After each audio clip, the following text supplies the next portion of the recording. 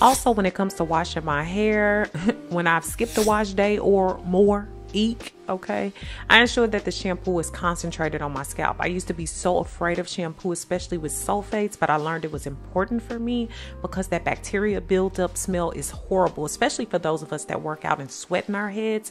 It helps to really cleanse that scalp deeply, okay? And I also cheat some days and use dry shampoo. That Batiste one is amazing, and it really helps to ensure that my scalp gets some cleansing daily. I like to make sure that I remove my little earrings weekly to ensure deep bacteria is cleaned from them, and I soak those really well, and I'll use my little Bonadilla spray down below. It is an oil moisturizing spray for the intimate areas that just leaves a nice freshness for you. And further, I like my little cheapy hair removal tools because those various items like the bikini trimmer, nose hair trimmers, all that, it just keeps you looking good.